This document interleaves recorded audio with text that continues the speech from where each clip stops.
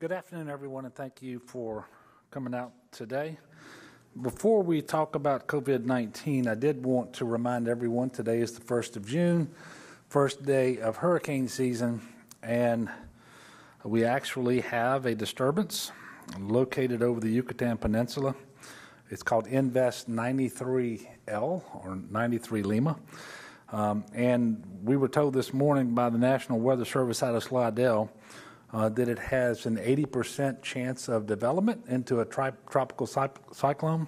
That's now already been upgraded to 90% since this morning.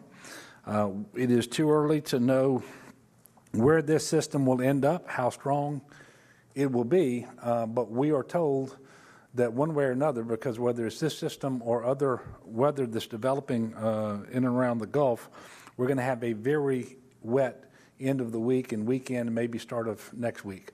And so we need to all be paying attention to that. Very heavy rainfall, so I'm asking everyone out there to be prepared. Go to getagameplan.org.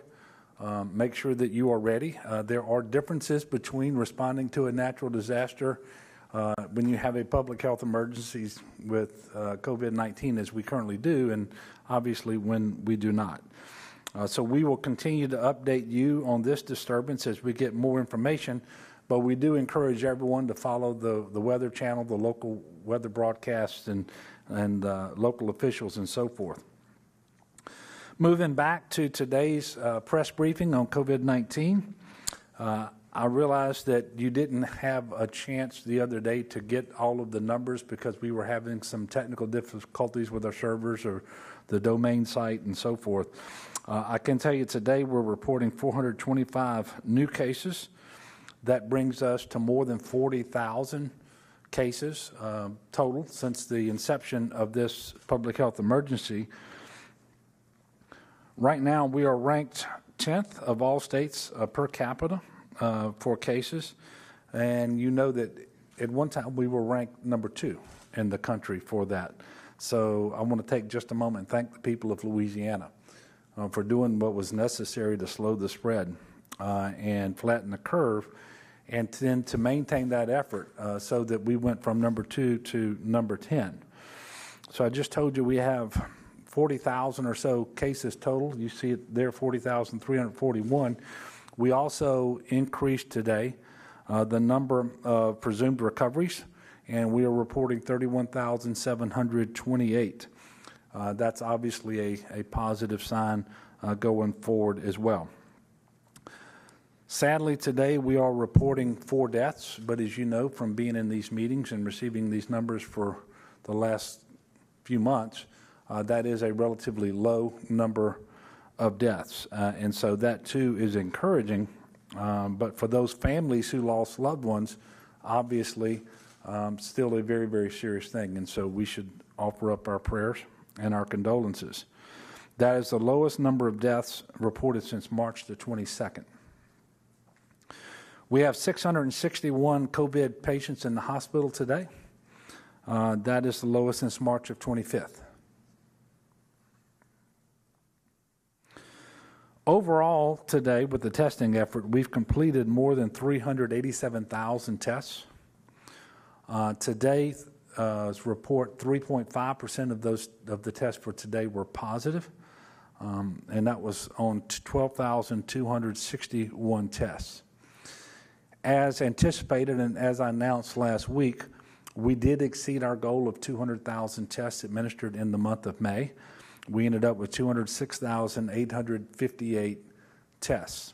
So that was well in excess of the 4.3% that we had set as our goal. So in the month of May, we more than doubled the tests that we administered in the month of April. And I would remind you that the minimum goal that the CDC recommends is 2%. So we're more than twice that, and we intend to continue testing at least that level going forward. We've also reached our goal of 10% positivity or lower on new results for the last 24 days. And we're getting really close to being at 10% overall since the inception of the testing many weeks ago. I spent the weekend digging into the data in close coordination with the Office of Public Health, with Dr. BU and Dr. Phillips at the Department of Health, with the Fire Marshal, and with many others. And I'm pleased to report that we are seeing signs of progress. Louisiana is headed in the right direction, but I have to caveat that by saying there's still a lot of COVID-19 in Louisiana. It's in every community across the state, and so we still have work to do.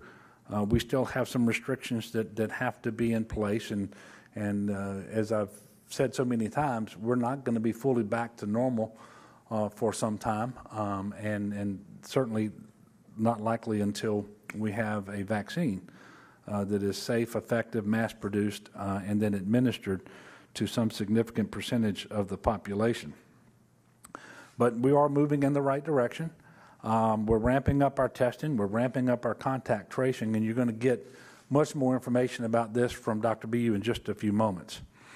But it doesn't mean that every region of the state is doing equally well, although we have less regions of the state today that are somewhat problematic than we've had in the past.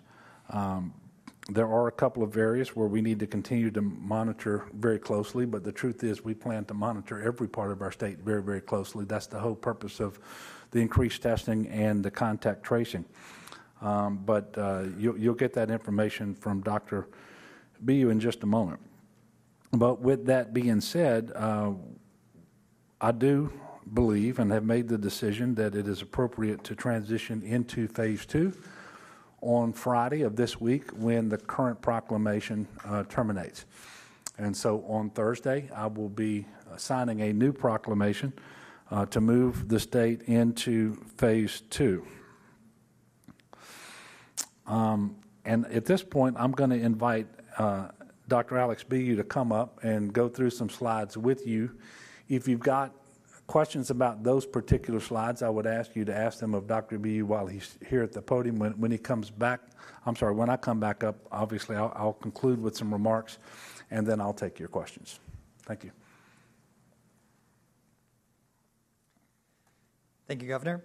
As we've been doing since before we moved even into phase 1, the Department of Health, in coordination with the epidemiologists who work for the Office of Public Health and public health experts from academic institutions and hospitals in the state, continue to look at the data about how our epidemic is progressing and use that to really understand what path we're charting and understand and give recommendations to the governor and his office about how to progress and when to progress. Just going through the same information, and this will be the third time that you've seen us present the data this way. Overall, the top line, and consistent with the recommendation that it would be reasonable to go into phase 2, is that the state continues to see decreasing symptoms of COVID-19, and that's as demonstrated by what we call CLI, or COVID-like illness, syndromic surveillance, people presenting to emergency departments with signs and symptoms of COVID, and it's the proportion of those individuals in comparison with everybody else coming to an emergency department. So we continue to see that decreasing. Overall, our cases continue to decrease, and we look at that through a variety of ways, and I'll touch on some of those in a moment. And we continue to see a decrease in hospitalizations. So this chart depicts that, but it also depicts the other point that the governor just made, which is that progress continues, but it is not even across the state.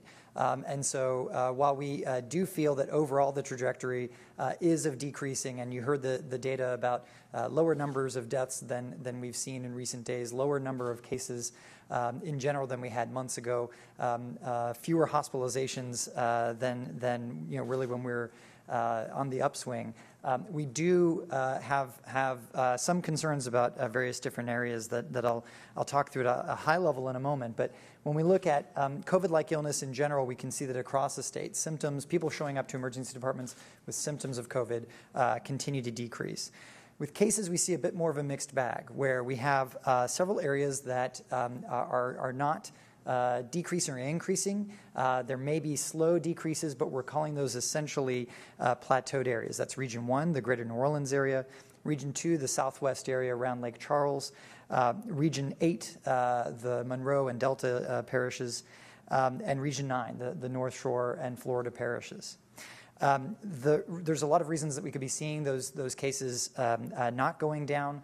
Certainly, continued transmission of COVID being the most underlying cause. But the other is the work that we've been doing as a state, not just as the state government itself, but as a state with partners in academic, hospital, and private sector labs to increase testing throughout the state, not just in communities that were under-tested, like our African-American communities and our Latinx communities, but also making sure that we're getting testing into areas where we know that spread happens more frequently and people are more vulnerable, like our nursing homes, our congregate settings like prisons and adult residential settings. And so it's expected that as we see that testing increase, we're going to find more COVID. That's going to mean that you're going to have more cases and give a little bit of a mixed picture here. But we also are tracking other metrics, like as we continue to increase the amount of testing, what's going on with the proportion of those tests that are positive, that percent positivity that the governor referenced. And I'll show you in just a few slides how that number continues to improve. And so that helps us as we're looking from a public health standpoint at understanding these plateaued cases and these decreasing cases in some regions, sort of balance that with an overall trend to say that, yes, even as you are finding more cases, as a proportion of total tests, that's still coming down. Region 6, the central area around Alexandria, Rapides, Senla, does, however, show increasing cases, and we're watching that very closely. Some of that driven by outbreaks in congregate settings that are in that region, but we also are seeing a fair bit of community spread as well. And so again, when we talk about the measures, as I will later on in the presentation, that despite this generally good trend, promising trend, the decreasing hospitalizations, the decreasing symptoms, despite that general positive news, we must continue to double down on the measures that we know work to decrease the spread and to reduce the risk that we continue to see spread in our communities of COVID. Most importantly being staying at home if you're sick and wearing a mask when you're out in public with people who are not from your household, whether you're outside or inside, and certainly if you're less than 6 feet away from each other. When we look at hospitalizations, we have consistently seen, by and large, decreases across most of the state. We've also consistently seen, unfortunately, a rise in hospitalizations in Region 8, the greater Monroe area. It is a relatively small net increase in that region, and we have not come close to exceeding the capacity for hospitals in that region, but it is a steady climb, as you'll see when we look at the actual graphs. Now we are also seeing a rise in cases, or rather in hospitalizations in Region 6. And so when you put that information together with seeing a rise in cases in Region 6, the central Louisiana, that's another area that we're watching very closely. And making sure that we're surging testing capabilities, both at the community and congregate level, but also making sure that we are getting contact tracing and messages about maintaining good public health in those areas. So if we look at the next slides, I just wanted to show you a few of the regions so that you can kind of get a sense of what this data looks like and how we review it. So these are the statewide trends. Again, these are the similar graphs that we've shown you before. Some people may notice that there's a bit of a color change. Sorry for individuals who are colorblind because it is a red-green map. But there is a bit of a change to the middle epi curve, in that now the CDC is giving us criteria on which to say there is a decreasing trajectory or a rebound, which is red. And so you'll see that alternating red and green in certain regions. But overall, as a state, you can see that the symptoms on that curve at the top, cases on that curve in the middle, and hospitalizations on that curve at the bottom are trending down.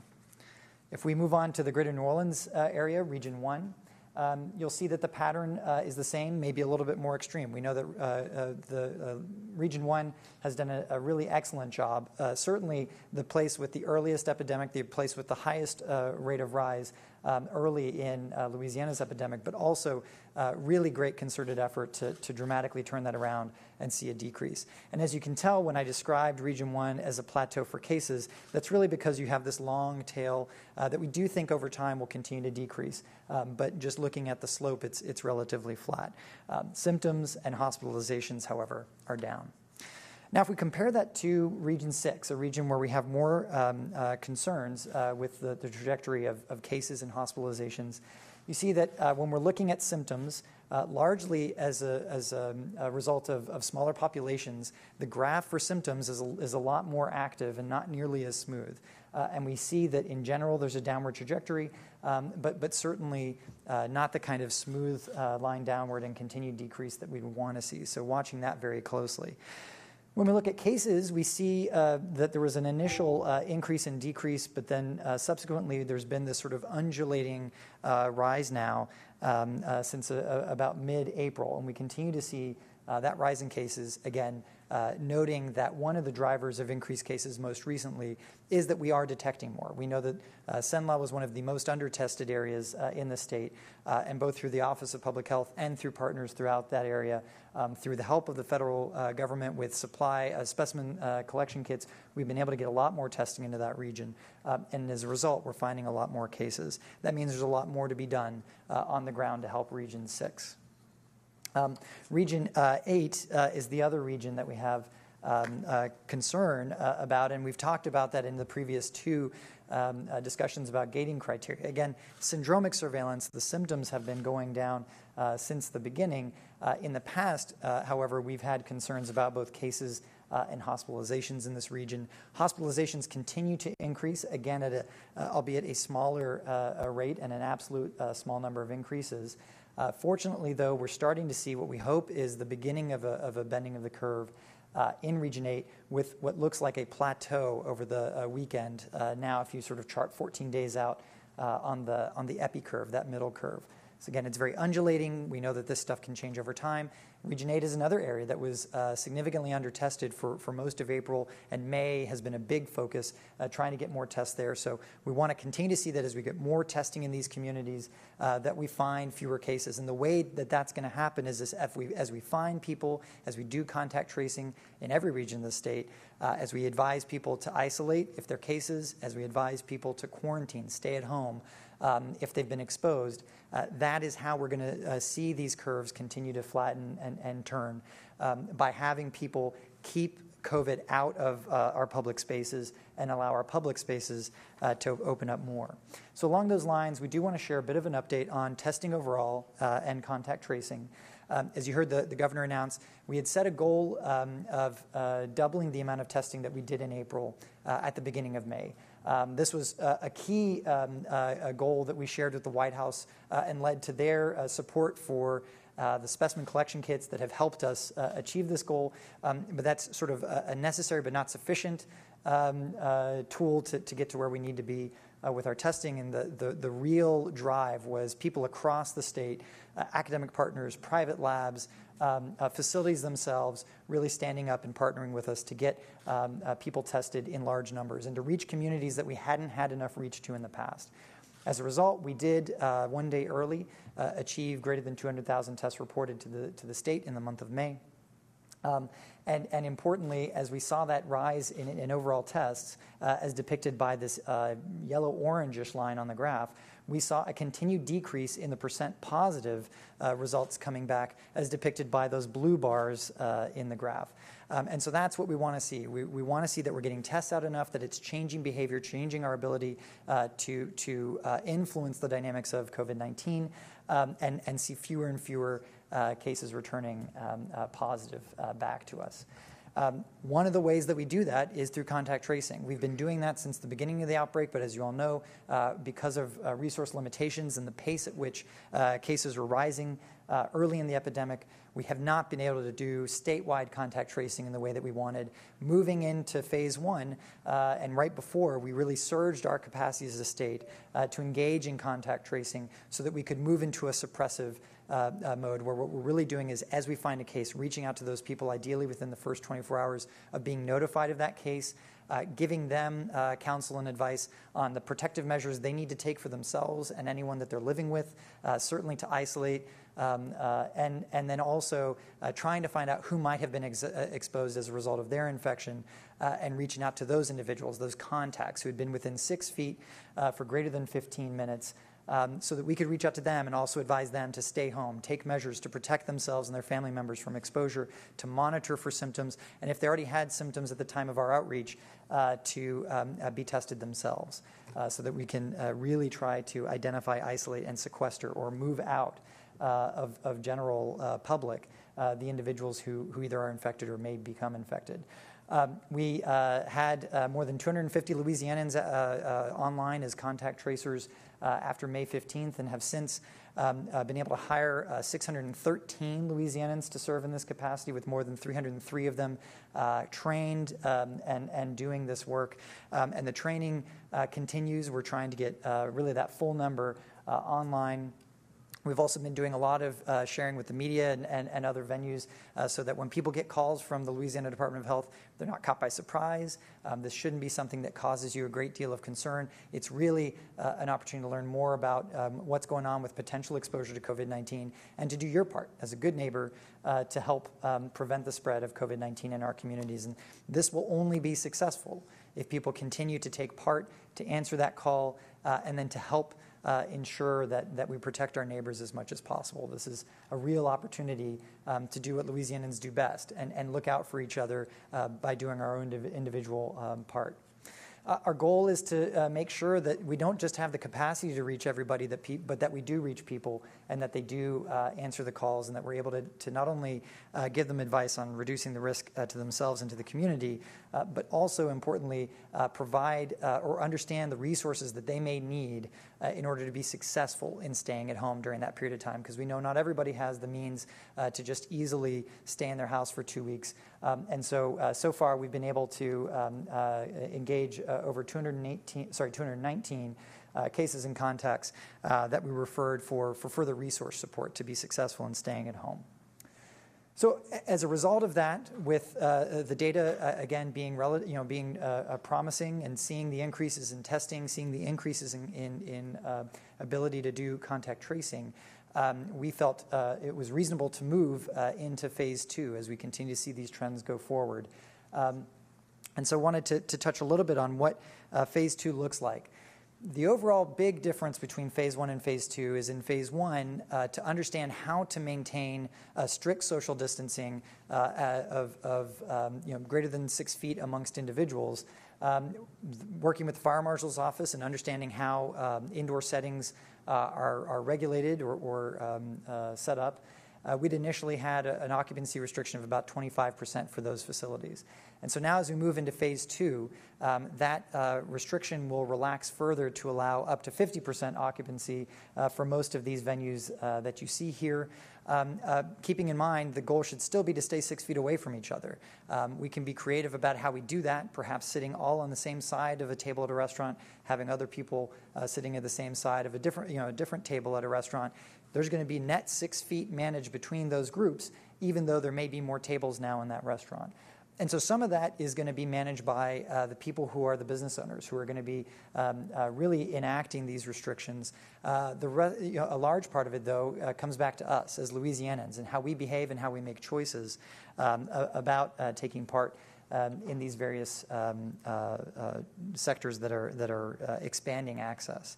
We'll note that in blue on this list, we have sectors that are going to be added to the proclamation now in phase 2 that were not open before. And this brings in much more of places like day spas, tattoo shops, some recreational facilities like controlled swimming. We know that we're in the middle of, or we're entering summer, and it's going to be a hot one, and so we understand a desire for people to go out and cool off in any way they can. Again, just reminding people to just be conscious of where they are, be conscious of the fact that pools are going to be required to have individuals watch the pool to make sure that we're not congregating, that we're not in contact, that we're not going to be having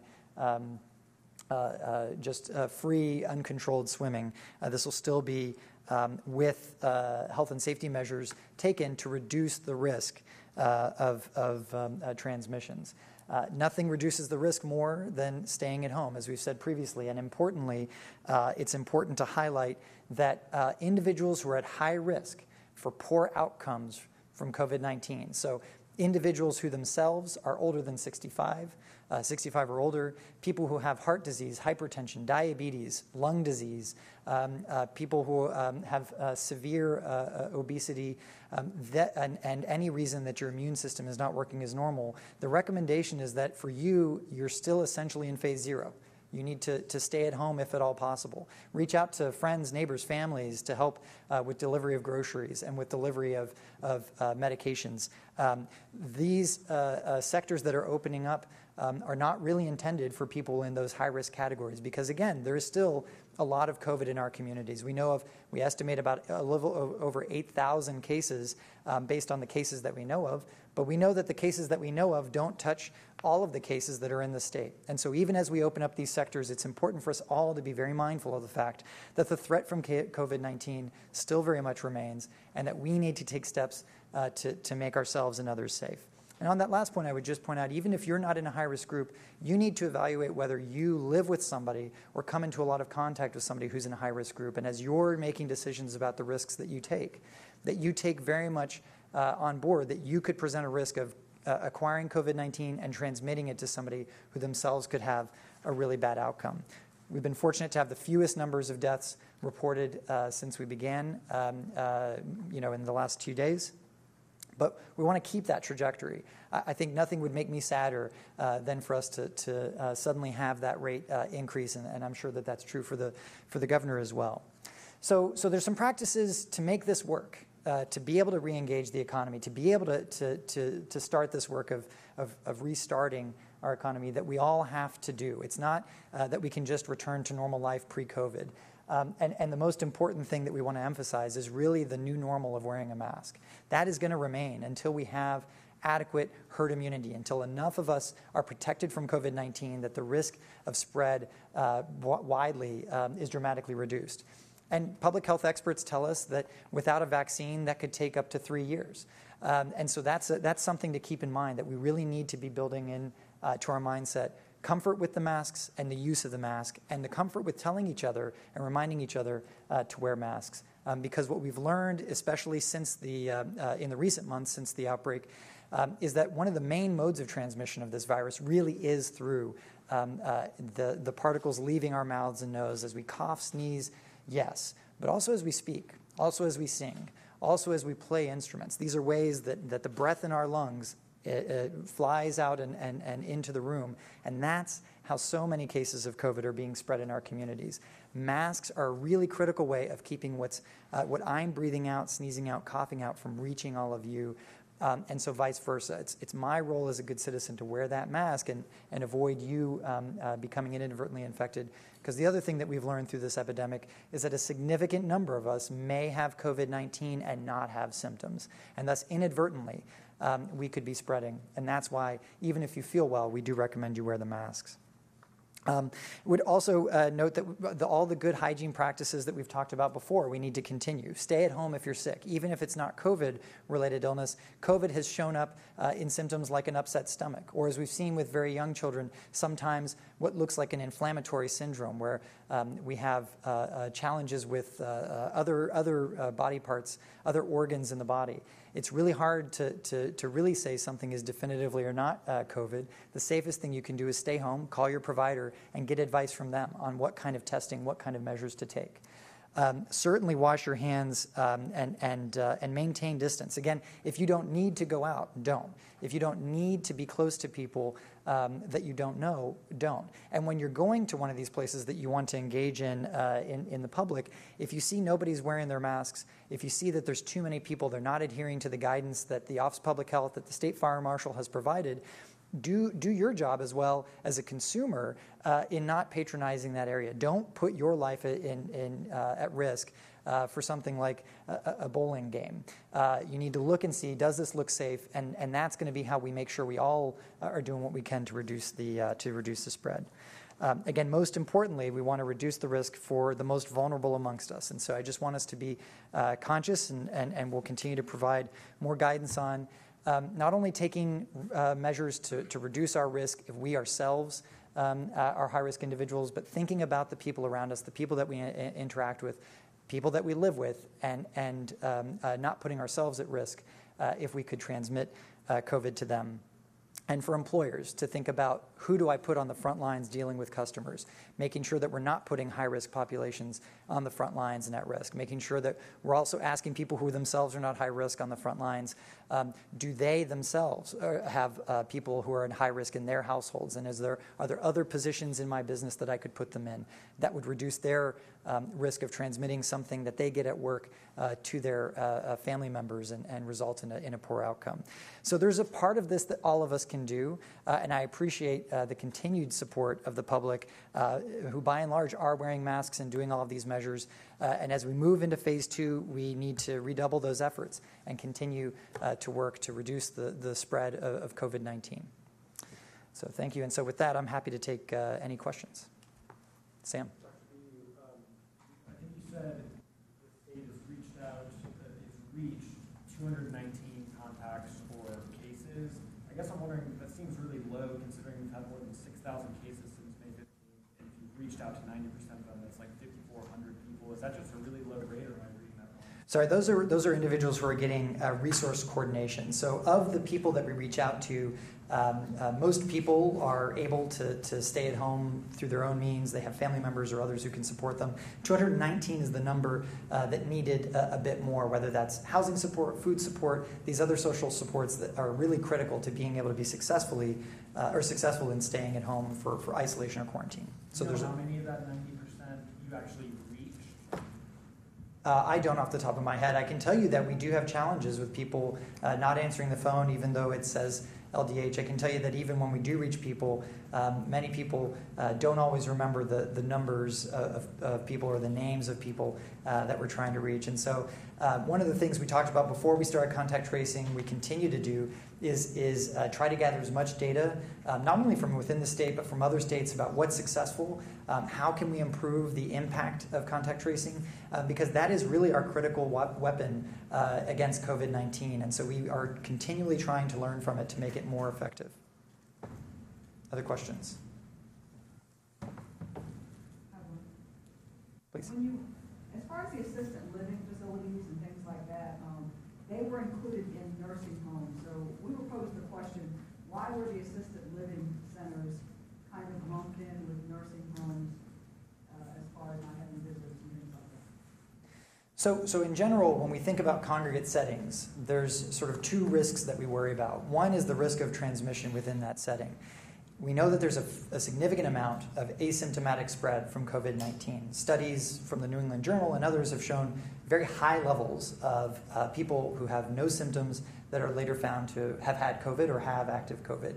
That presents a real risk in a setting where we're going to be in very close contact, but we're not necessarily able to keep ourselves separate. So in that way, an assisted living facility is somewhat similar to a nursing home. Nursing homes present another specifically unique risk category for bad outcomes for the people who actually live there, because either they're more likely to be 65 or older, or they're more likely to have one or more of those underlying conditions that put them at a higher risk for a severe case of COVID and potentially death. And we've had a significant number of our deaths in state associated with those nursing homes.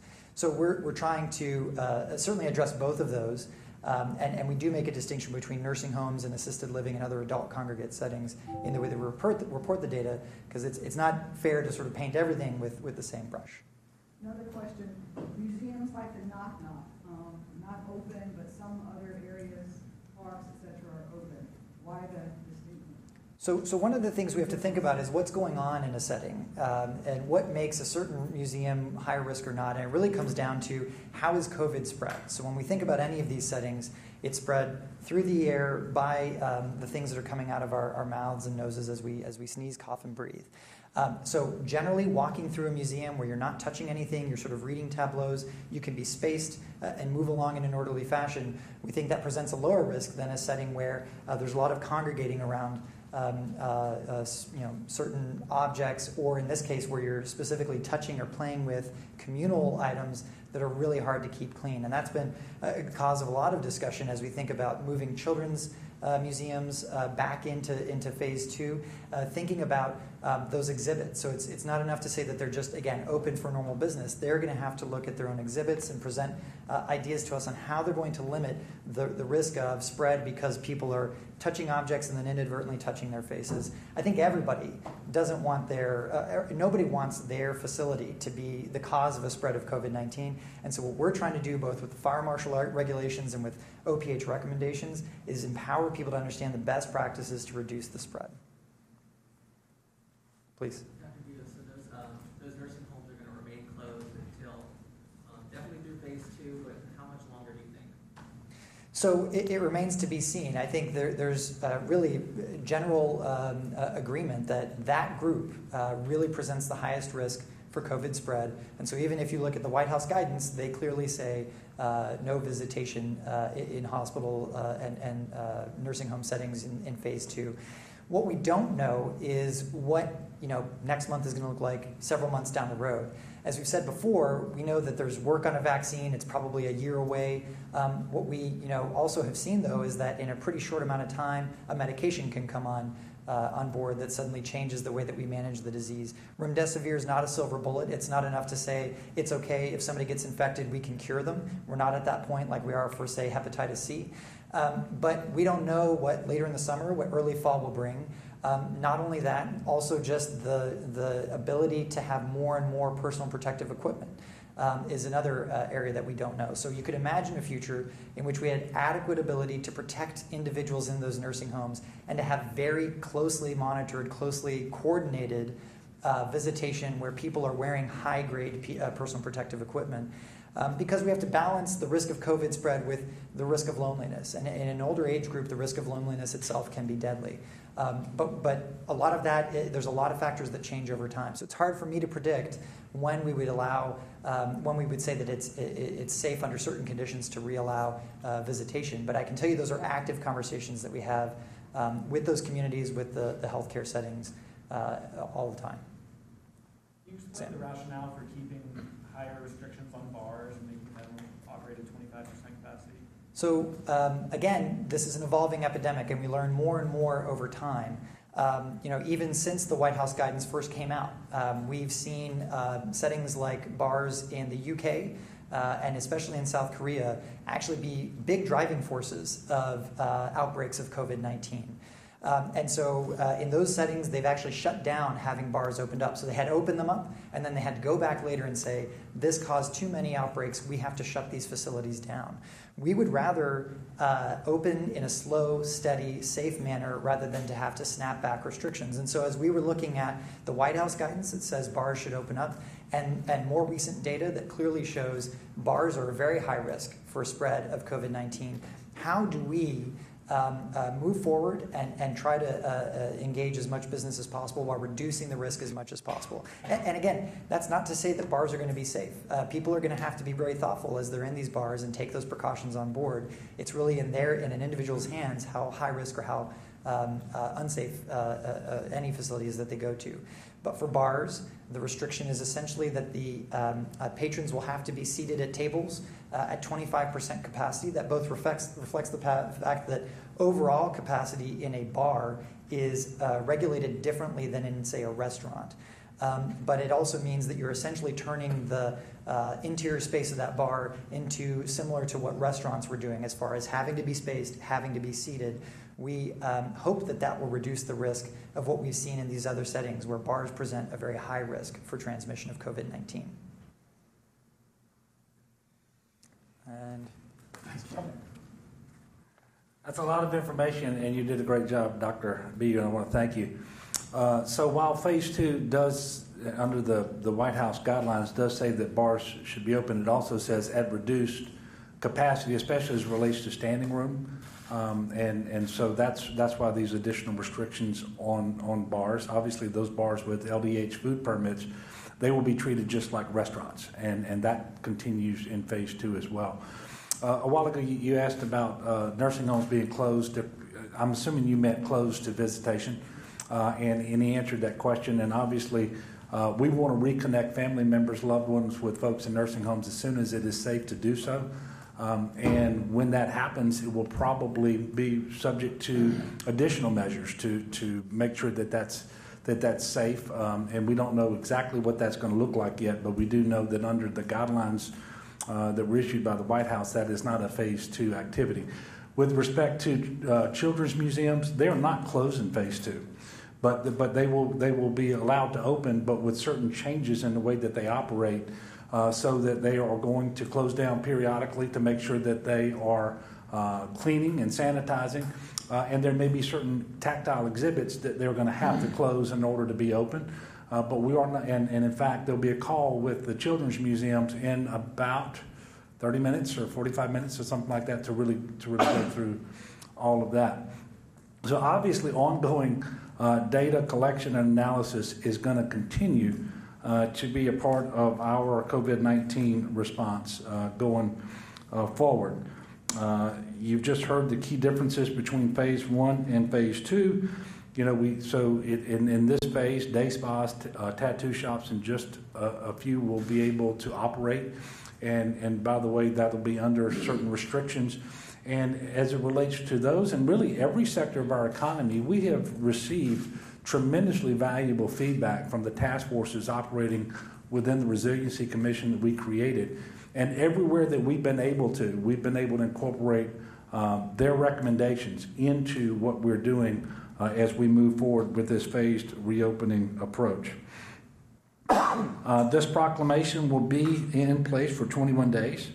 So it will expire on June the 26th, and we will go through another analysis to see about the gating criteria and what comes next based on what we learn, both as it relates to the data and what we learn about the virus itself over the intervening time period. While we are moving into phase 2 and lifting restrictions, I do want to emphasize that, as Dr. Bu mentioned, there is still risk involved. There is no way for me to stand up here and say that if everything operates just as we prescribe it, that renders it completely safe. And by the way, there's nobody in the world that can do that.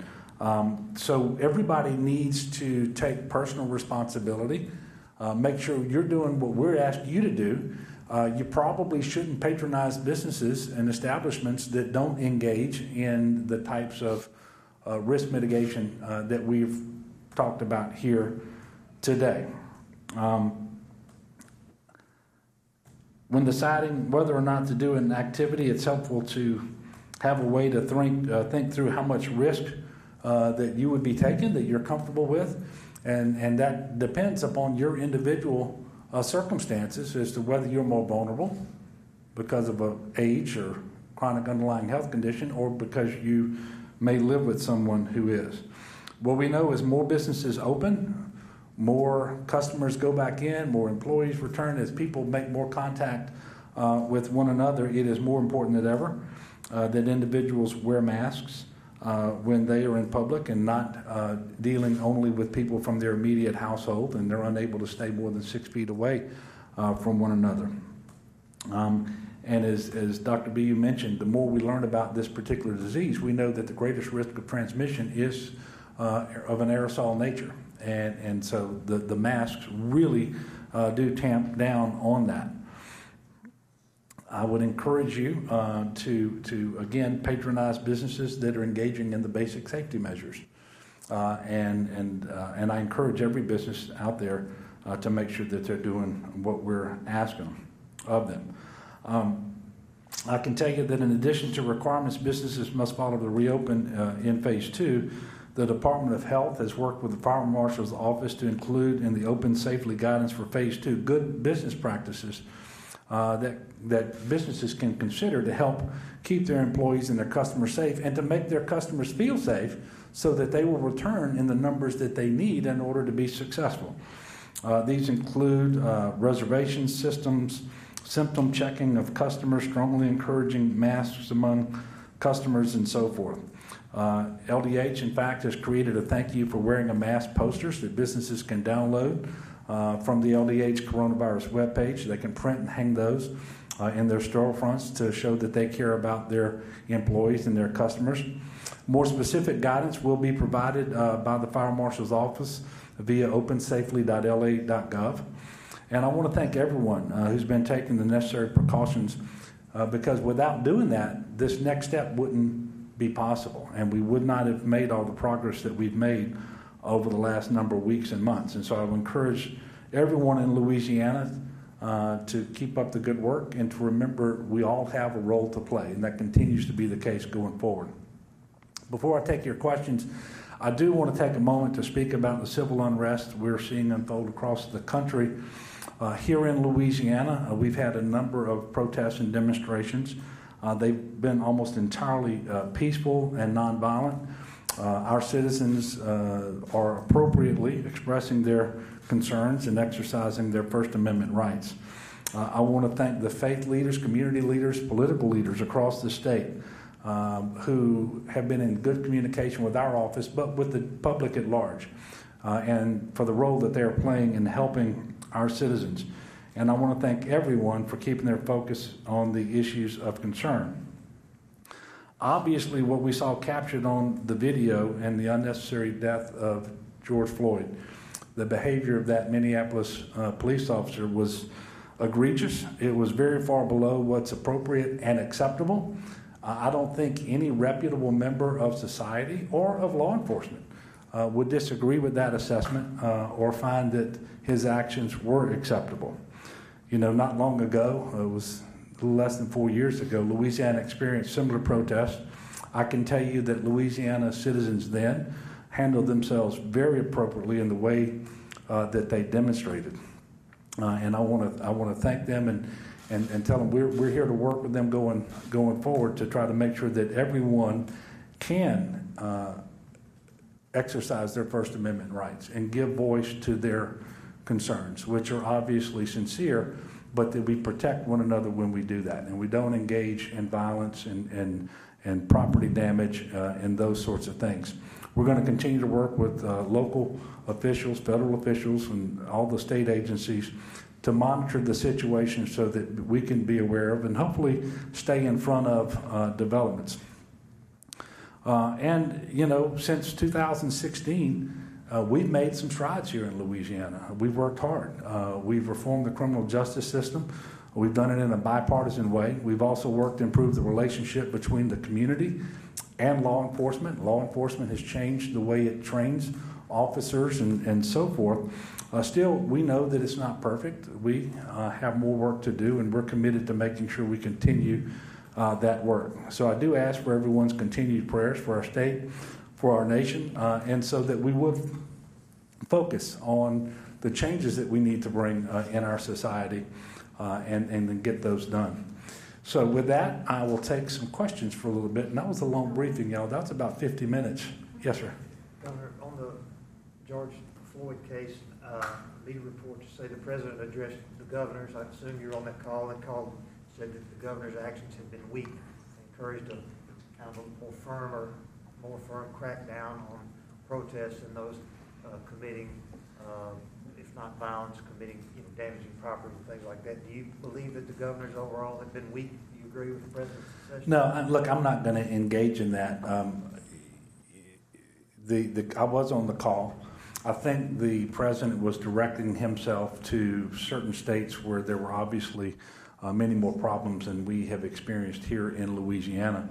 I've got all that I can say grace over here with a public health emergency, a legislative session ending today, another one starting tonight. We've got an economy that is not performing because of the public health emergency, and we have our own issues related to these protests. And so I'm just not going to engage in that at all, Greg. Governor, is it time to revisit some of the policies and practices after you see something like this happen? Is that a time to kind of go back and revisit some of the things that are probably in the past and have caused and led to things? Yeah, and I suspect, and your question could potentially be better addressed to a law enforcement officer. I don't know that you have to change the standards because what that officer did is not in any training that he ever received. that was inappropriate. It wasn't standard police work. It was a gross departure from what is normal and so forth. And it was bad enough with respect to that officer. It's made worse by the fact that you had 2 or 3 other officers standing by who didn't intervene and correct the situation on the spot before it ever got to the point of Mr. Floyd's death. And so I don't know that new standards have to be developed. We have to make sure that we're training our officers according to the standards that we have, and that we're not employing officers who shouldn't be police officers. So is it a chance to revisit some of the things? Because sometimes when things happen, it's an eye-opening situation. You know, should you revisit? Sure. And I think you should revisit the way that we train on the standards that we have. Maybe I misunderstood your question. What that officer did is not appropriate police work anywhere. And so that's not a standard that officer was engaged in. But we need to train them on what the appropriate standards are, train other officers to intervene if they see something like that before it gets to the level of someone's death or serious bodily injury. And then probably we need to do a better job at the outset of hiring officers who ought to be police officers, and then monitoring that over time to make sure that someone who demonstrates that they probably shouldn't remain employed, that they don't get that opportunity to remain employed. Leo? It seems like it took us forever to get here to phase 2, but if everything holds true and our trends are good, what's the likelihood that you would begin to consider phase 3, especially as we go to school and sports? Well, look, we've got a proclamation we'll issue Thursday. It's going to expire 3 weeks from Friday. What is that? The 26th of June. And we will determine between now and then whether we meet the gating criteria again for an easing of restrictions.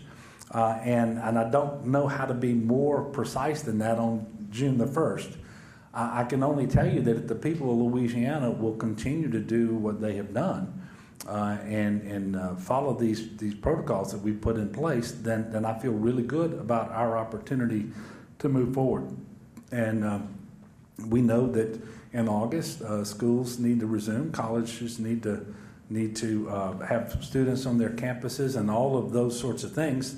And we're not there yet, either in terms of the calendar or in terms of knowing what the circumstances are. But as we get closer, we will know more, and I expect that we will continue to get additional guidance from the CDC and other areas that we can take into consideration as we formulate our plans and make our decisions. Yes, sir. Governor, can you, two-part question, can you address day camps and sleepaway camps, what the status of those is, and that's a big part of child care as we come to the workforce again. Also, can you respond to the letter that Jeff Landry and a bunch of Republican lawmakers sent to your office asking for all businesses to be reopened under the same rules? Yeah. Well, first of all, sleepaway camps are not going to be allowed. There's just too much physical contact for too long periods of time and so forth. Summer camps actually in phase 1 were allowed. If you recall, we put some restrictions on that with 1 adult and no more than 9 children, asking that they not do assemblies of all the kids present, and that they, whether it's for enrichment activities or for recreation or even for feeding, that's going to change because I think now we're going to be 1 adult per 24. So it'd be 25 in the group, but 1 adult for 24 students. But again, they were open in phase 1. We're just going to increase the number of individuals. With respect to the letter that I got, obviously I got the letter, I think, delivered to me over the weekend. I was happy to read it, and like the people who sent the letter, I too want to make sure that we can re-engage as much of the economy as possible, but as safely as possible. There are reasons why businesses of different types are treated differently, and that's because of the risk involved with respect to the public health emergency. And the decisions that we made all along the way have been consistent with the White House phased reopening guidelines that were vetted by the CDC, and which themselves treat different businesses and different activities differently. And so that's why we did that. That's why we continue to do it. And you know, it didn't just happen in those guidelines. The U.S. Department of Homeland Security, working through the Cybersecurity and Information Security Agency, has actually promulgated at least three, maybe more, sets of guidance on what is essential infrastructure related to businesses. And so we have followed that as well. So it wasn't just in the guidelines, it was also in the Department of Homeland Security information that they have now put out 3 times. So we're doing what we can to strike the right balance between re-engaging as much of our economy as we can, reopening businesses, getting more employees back, getting more customers in, all of those sorts of things with the demands that we have based on the public health emergency. And we're doing it in a manner that is fully consistent with the CDC vetted White House reopening guidelines. And I would remind the folks who sent the letter and everyone else that at the outset of this public health emergency, unlike many, many other states, in fact, every state that had the kind of cases that we had on a per capita basis, and in fact, no other state had the case growth that we had here at one time. But we left all manufacturing open. We left all construction open. Non-essential retail wasn't closed here. There were many other states that still haven't come close to our per capita cases that when they reopened retail, non-essential retail, they did it for curbside pickup. Well, we never closed the stores here. So I would just encourage the folks who wrote the letter to take those things into consideration, and we're going to continue to work with them and others as we move our state forward. Yes, sir. Governor, what would you say to the people who naturally get confused with conflicting science? The WHO has said that masks aren't recommended. That goes back to the original science that you and Dr. Adams initially said, and then now the CDC and you and Dr. B all says masks are it's confusing for people to hear different sources and from different science. Yeah, and quite frankly, I'll accept as true what you just said. I didn't know that the WHO may not be advising individuals to wear masks. I will tell you that the guidance here in this country changed on that a long time ago. The CDC initially advised against it, but as they learned more about the virus and the means of transmission, they changed that to advise that we wear masks or face coverings, regardless of whether or not we're symptomatic, by the way. And that's something that I can tell you the Office of Public Health here in Louisiana agrees with.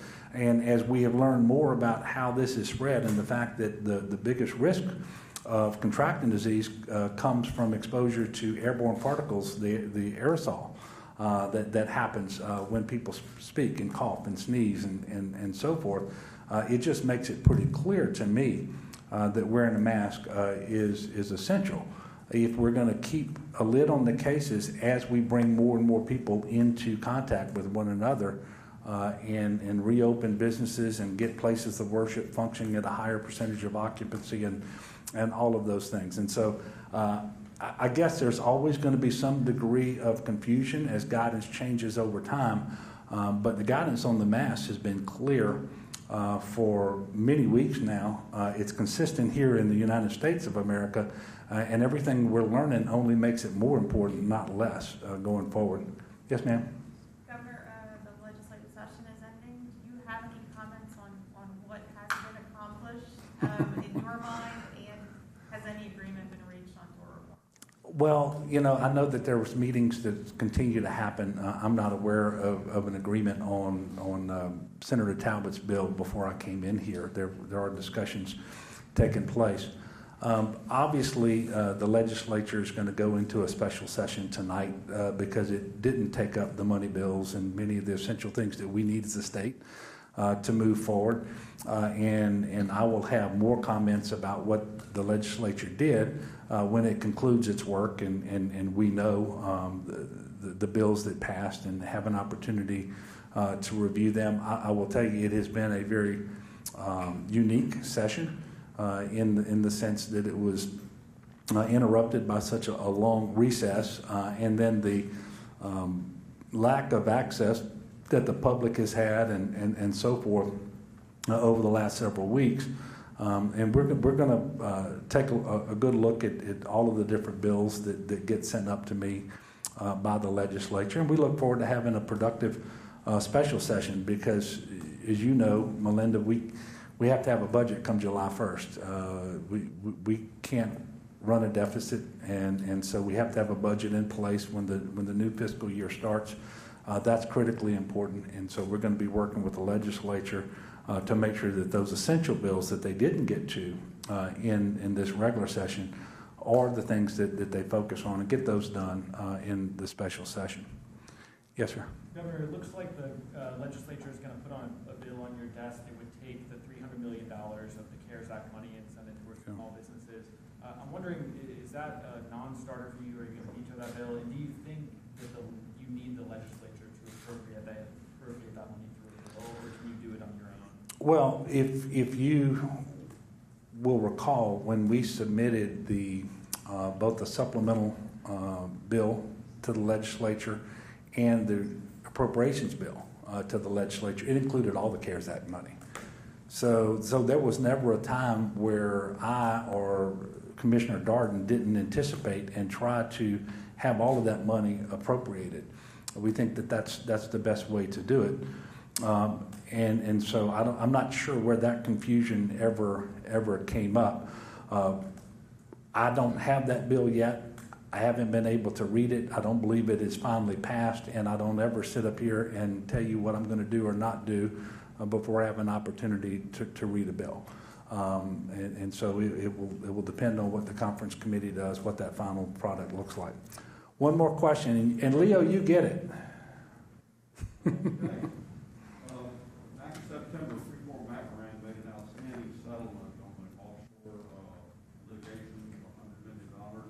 Now that appears to be tabled because there could be a consensus on how to spend it. What's your position now as far as the coastal lawsuit? Well, I don't know that, because I want to make sure I understood your question. I don't think the Freeport McMoran offer to settle has been tabled. I think that still remains pending, and obviously it is contingent upon some other things happening. The bill that was introduced, that was, I believe, an effort to derail that, is what got tabled. And so we have to see how that plays out going forward. As you know, these lawsuits started in 2013 by parishes who were filing suit under express statutory authority given them in the coastal management program. And the state hasn't filed any such lawsuits. So I believe that the best thing that can happen is for the courts to determine whether or not there's liability and damages, and if so, what that looks like and go forward. It would be my hope that, and by the way, I've never heard anybody say anything other than if damages are recovered, the damages ought to be spent on the coast where the damages occurred in order to do as many coastal restoration and protection projects as possible. And I know that was what animated some of the concern that we heard about in this session. I think that's the way this is going to play out. But going forward, we have cases that have been filed, some as long as 7 years ago, and I think it's time that we find out whether the courts believe that there's liability and damages, and if so, how much that is. But any recovery needs to be spent on the coast. So we will be back with you all when, Christina? Wednesday at 2:30. Some of the questions you asked today will probably be more appropriate Wednesday at 2:30. But thank you so much.